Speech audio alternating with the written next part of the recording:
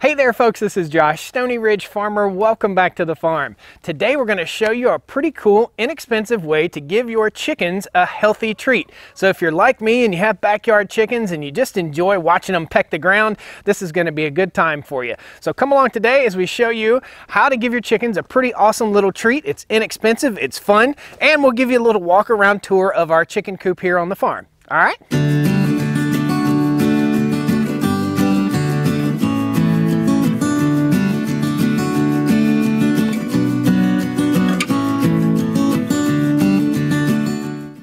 It's a little bit nippy by the chicken coop this morning, guys. It's gonna be a fun time. So let me show you what we're gonna be using here. We have some twine or string, and you can even use dental floss if you wanna do this, if you don't have any string laying around.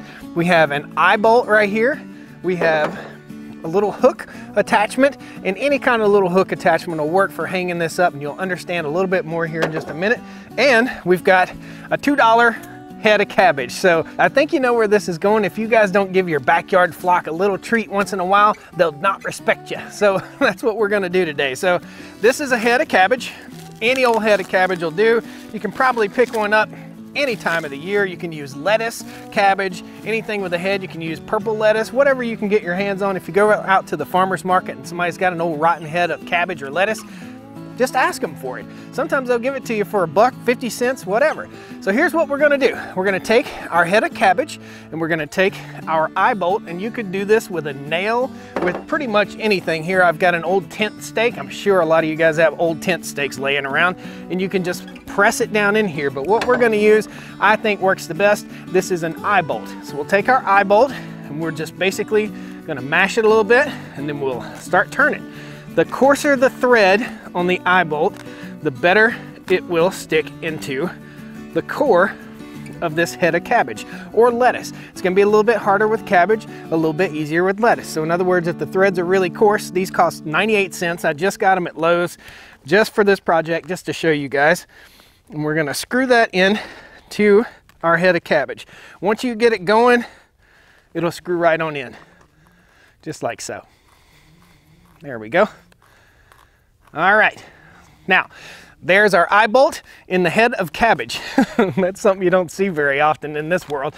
Now we'll take our string and we're gonna tie a little string on here and put a little loop so we can hang it inside the chicken coop. I'll show you. We're going off the eyeball method. In other words, we're gonna eyeball this, man. Ain't no big deal. So we'll take our eye bolt right here and we're just gonna tie our string onto it. We're gonna run our string right through the loop here and just tie a couple plain old granny knots. Any old knot, doesn't matter, really doesn't matter. It's not gonna slip off, and if it does slip off, well, all you gotta do is pick the eye bolt back up and retie it. So we'll just tie a couple, what I call granny knots, and then that will hold our head of cabbage up. Again, you could do lettuce also. So if you find this stuff on sale or marked down in the grocery store, or if you talk to your local grocer and say, hey man, you got any old rotten cabbage or rotten vegetables? Chickens love that stuff, man. They just turn rotten stuff into eggs and food for you, which is super cool. Now, the next thing we're gonna do is we're gonna make another loop up top. But what I need to do is hang this inside my coop and make sure that it's about this far off the ground, anywhere from 5 to 10 inches off the ground, in that good pecking area for the birds. You don't want them to have to reach way up, and you don't want it way down. Cool? Okay, simple enough. I'm just gonna take this. This is where the top of the cage would be, and I'm just gonna kind of eyeball this and let it kind of dangle a little bit. And then I'm gonna take where I stop and I'm gonna tie another knot. So I'm gonna make a loop just like this. And with that loop, I'm gonna make a knot. I'll give you detail here in case you're not a master knot tire. So here's where we want to hang it from. We want to take both the strings, double them up like that, and voila, tie a knot. And then it can hang just like this. And we'll trim off our excess string, and right here is your cabbage. So now the next step in this, I've got this little hook deal, and I'm just gonna squeeze that back, and you can just use stuff that's laying around your house. You don't even need a hook like this. You can just tie this up, or you can tie it to a stick and stick it up there. Any way you can hang this. And we'll go inside the chicken coop and hang it up and watch the birds just go to it. They're gonna love this. Hey birdies. Hey birdie birds. There you go, birdies. There you go. Birdie birds. Guys, please excuse the mess. Chickens live here. It's always a mess. Your chickens are probably going to do the exact same thing that my chickens are doing, looking at it, scratching their head, thinking, what in the world is that? Well, trust me, by the time you put your second one in, they're going to be like, whoa, here it comes again. They'll be like little velociraptors. So it'll take a little bit for these guys to start pecking on this. Chickens are really inquisitive creatures, so understand that they're going to peck at everything. That's their sensory organ, scratching and pecking. So they know food, they know water, they know peck, they know scratch. Pretty cool. We're going to take you around the chicken coop here. We'll show you the coop before we go, and we'll let you see the chickens as they're chowing down on this cabbage. They're already getting a little curious. Okay, so this is our chicken coop. This coop has been here for somewhere in the neighborhood of 5 years, and I have yet to have any kind of predator problems whatsoever with this chicken coop. Now, what we have here is an 8x8 outside chicken run, and up on top there are gourds. These are some gourds that we're drying. I'll step on over here and show you. These gourds, this is how I dry my gourds. I just throw them up here on the top of the chicken coop and let nature do its course, man. So nature runs its course, they'll dry out good, and we can make them into birdhouses. We'll be building a martin colony birdhouse setup very soon here on the farm.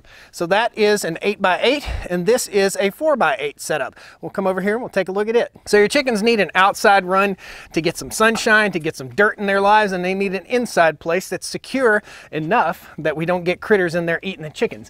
And you can see the wire goes all the way up to the top here for the chickens. And I'm not using any chicken wire here. I'm using a heavy duty, I think it's called, I don't know, I'll post a link down there in the video description, but you can see they're like 2-inch squares. Now, this is the laying box, and the laying boxes are all set up to where we can access them from the outside of the coop. So you don't have to go in there in the chicken poop in order to access your eggs. And I have a little shock right here. So we close it like that, and we have a latch, or we release and it automatically stays up. Just like that. Pretty cool. We'll go around here to the front. We'll show you. I've got a double latch system here. My wife has trouble with the bottom latch, as you can tell. But inside the chicken coop, and it's going to be nasty because chickens live here, guys. That's it. It's a little bit nasty in there right now. But inside the chicken coop, I've got 2 roosting poles. There are nesting boxes, and I have a hanging feeder. It's important to hang your feeder. It causes less food waste. If you put it down on the ground, the chickens will scratch all through it. And the next thing you know, all your food's on the ground and covered with chicken poop. You don't want that. So that's the chicken coop. That's what it is. I call this the perfect chicken coop. It's done awesome. It stays open to air. We live here in North Carolina with bugs. We live here in North Carolina where we don't get a whole lot of really frigid weather. If you did get frigid weather, you just wrap this in plastic and then unwrap it in the summertime. Chickens need air, need fresh air. We need fresh air. So that's it, guys. I just wanted to show you the chicken coop today. I wanted to show you a cool idea for a little treat for your chickens. And we'll get you some footage here at the end in the credits of the chickens just pecking this thing and going to town. It's gonna be a good time. Thanks a lot, guys. Please be sure you pound that like button, subscribe to the channel. I'd really love to have you back here on the Stoney Ridge farm. And again, at the end of this video, I'll put a link to the chickens playlist. It's everything chickens, all sorts of stuff from raising baby chicks to building chicken coops to raising meat birds, to processing, everything. All right, thanks a lot. See you next time. Woo!